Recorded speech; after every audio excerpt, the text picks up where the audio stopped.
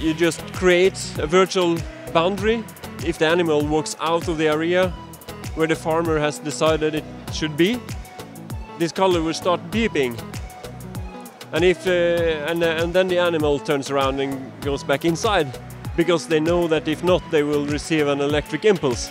I don't know a lot about farming myself, but I'm curious. I mean, what's the process like of actually selling farmers on this product and get, just because I imagine that the market, the marketing is not going to be mostly the traditional digital marketing. The farmers really are asking for this product. When they first know about it, and they say, I need this.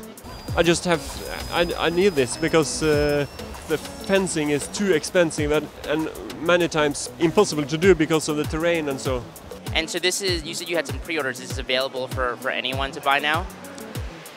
In Norway it's available, and also we will start shipping some of them internationally, some markets. All right, well, thank you very much for joining us.